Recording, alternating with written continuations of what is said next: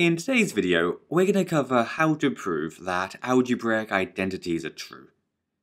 If we use this question as an example, this equation here is known as an algebraic identity, which just means that for any value of x that we pick, this left-hand side will always be equal to this right-hand side. You can normally tell when an equation is an algebraic identity like this, because instead of having an equal sign in the middle, it will have this symbol instead, which has 3 lines instead of 2. And we call this an identity symbol. Now, how to use identity symbols is a whole other topic, but all you need to know for proofs is that if an equation contains an identity symbol, you can't move terms from one side of the equation to the other side.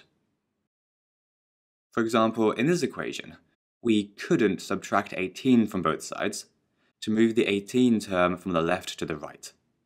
That isn't allowed with these identity equations. Instead, in order to show that the identity is true, like we're trying to do in this question, what we need to do is make the left-hand side look exactly the same as the right-hand side. So here we could keep the right-hand side exactly as it is, and just keep rearranging the left side until it looks the same as the right side. In general, the best way to do this is to simplify the left-hand side first, by getting rid of any brackets and collecting like terms, and then seeing what we need to do to make it look like the right side. So for our question, we'd first want to expand the 3 sets of x minus 2 to get 3x minus 6 plus the 3x and the 18. And then we can combine the like terms to simplify it all to 6x plus 12. Now, this expression here is as simple as we can go. But if we look at it, it's still not the same as our right-hand side. If we think about it though, this is because the right-hand side has been factorized. So to make our left-hand side the same, we need to factorize our 6x plus 12. Which we can do by taking out the common factor of 6 and putting the other factors of x plus 2 in the brackets. And then that's it. We've proved that the identity is true because we've shown that the left-hand side is exactly the same thing as the right-hand side. Let's try one more. So for this one, we want to do basically the same thing. We need to simplify the left-hand side first, and then think about how we can rearrange it to make it look like the right-hand side. To start, let's expand the n plus 4 squared. And remember, whenever you have a whole bracket being squared like this, it means that you have to multiply the whole bracket by itself.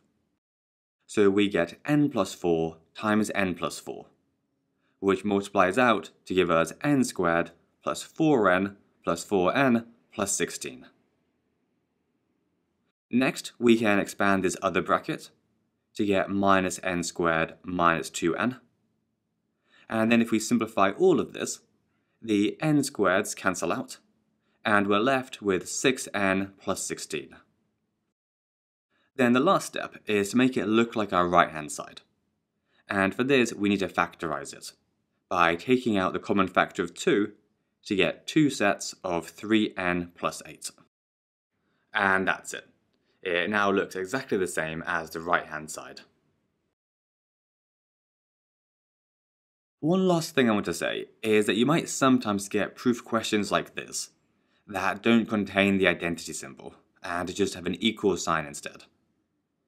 But as long as they're asking you to prove it, then you still do it in exactly the same way as we've been doing in this video. Anyway, that's it for this topic. So thanks for watching, and we'll see you again soon.